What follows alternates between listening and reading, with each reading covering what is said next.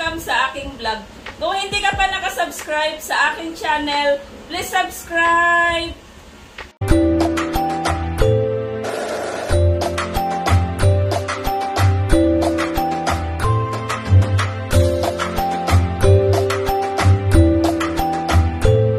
Ang ating vlog ngayon guys ay meron na naman tayong panibagong reseping lulutuin. Magluluto tayo guys ng ginataang big head fish. Ang unang gagawin natin guys ay magpiprito muna tayo guys. Ayan, meron na tayong pinainit ditong mantika. Tapos ngayon guys, magpiprito muna tayo ng ating fish.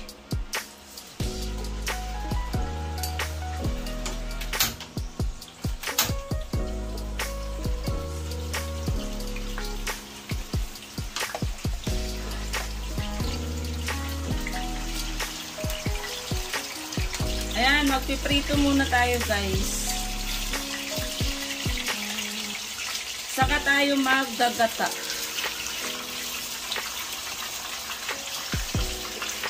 Dalawang kawali na ang ating gagamitin guys para mabilis.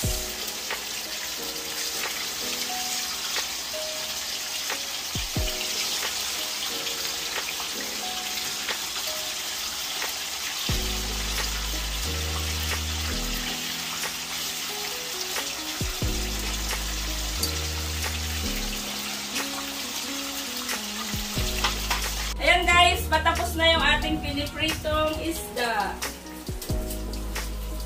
Pwede na tayo magluto ng ating recipe. Ginataang big head fish. Okay na ito guys.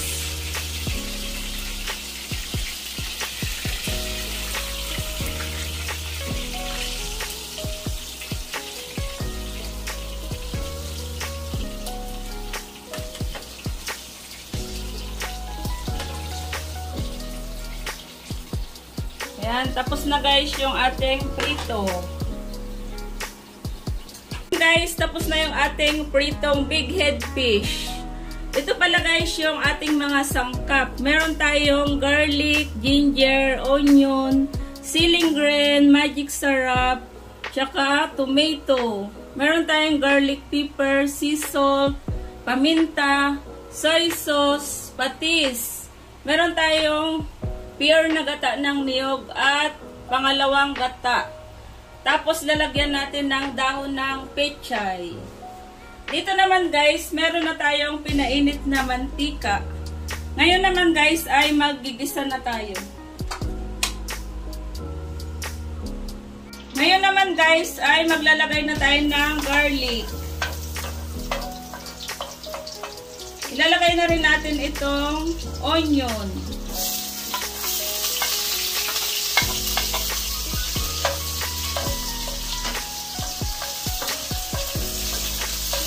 Saka itong ginger.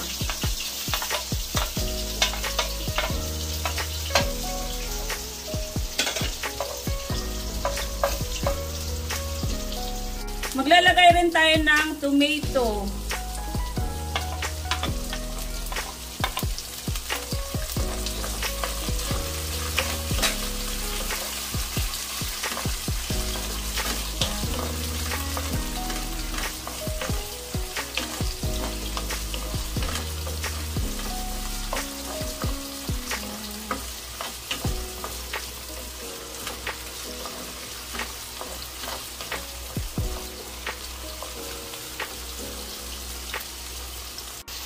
Ayan guys, okay na yung ating tomato. Medyo durog na siya guys. Pwede na natin ilagay itong ating fish.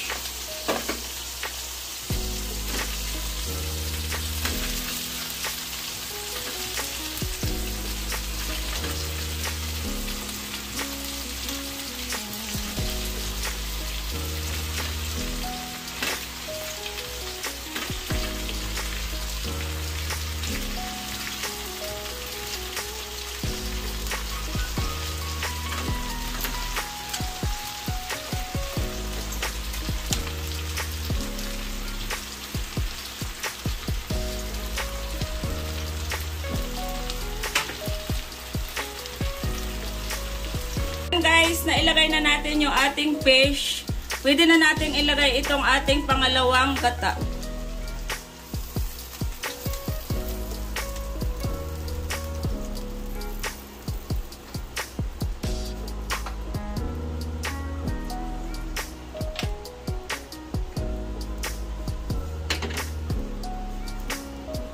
Maglalagay lang tayo ng konting salt.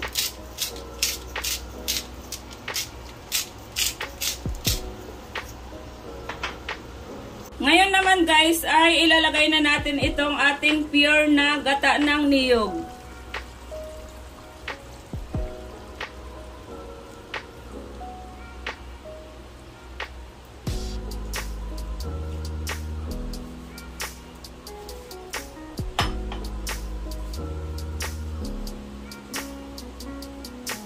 Tapos hayaan lang muna natin kumulo yan guys.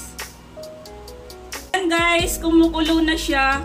Ngayon naman ay maglalagay tayo ng patis.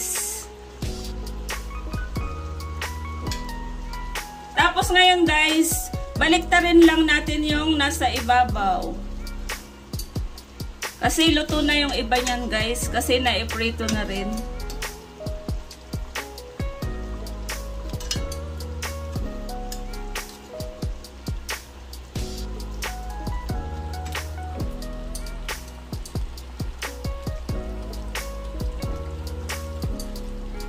Wow, ang sarap guys. Ginataang big head fish. Super yummy.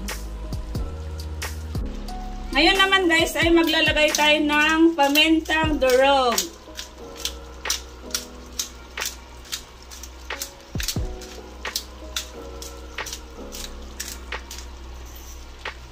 Tsaka maglalagay rin tayo ng garlic pepper.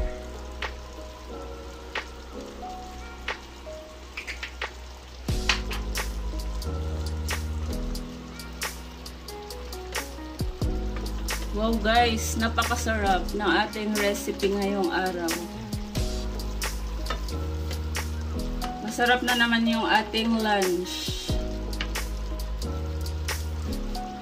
Ang lapot niya na guys, oh. Wow, creamy. Creamy ginataan.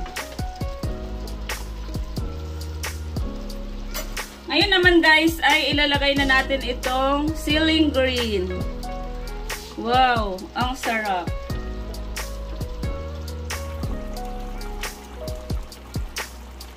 Maglalagay lang tayo guys ng konting soy sauce para medyo pumula ang ating recipe.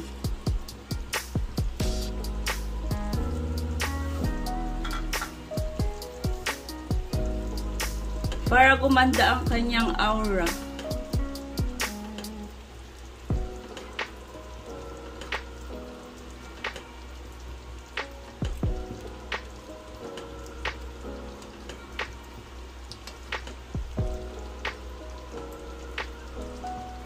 Yan guys, hayaan lang muna natin kumulo ang ating ginataang big head fish. Naman guys ay maglalagay tayo ng konting secret ingredients. Konting sugar.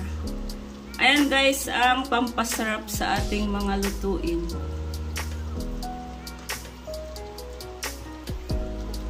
Yan, para sumarap ang ating mga ulam na niluluto natin guys.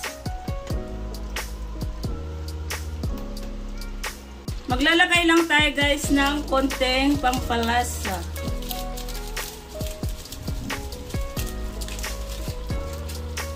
Ngayon naman guys ay maglalagay na tayo ng ating huling sangkap. Ito ay ang ating pechay, dahon ng pechay.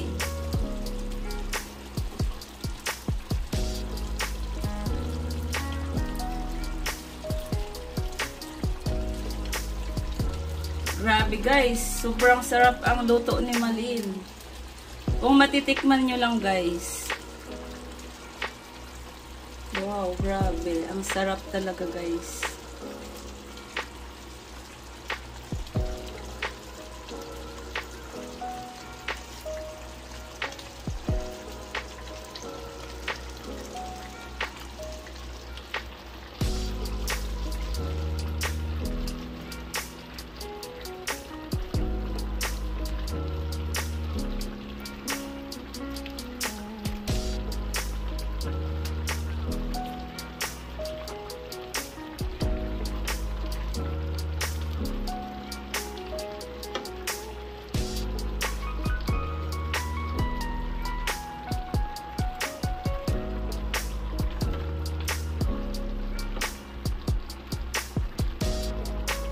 Super creamy guys.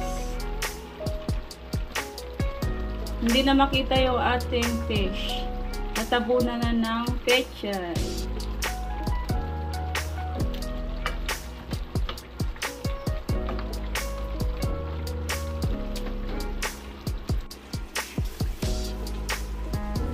Ayan guys, okay na yung ating nilotong ulam.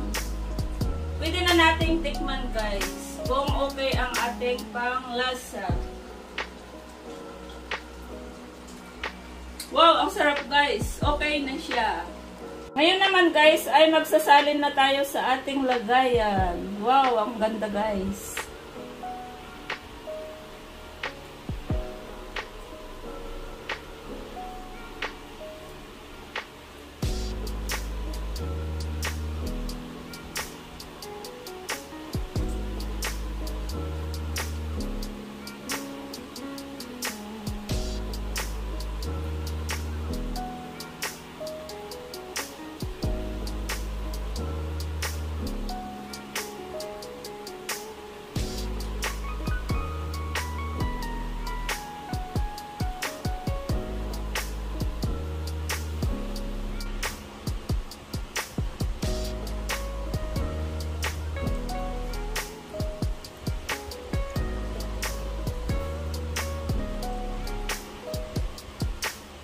Ayan guys, tapos na kaming magluto.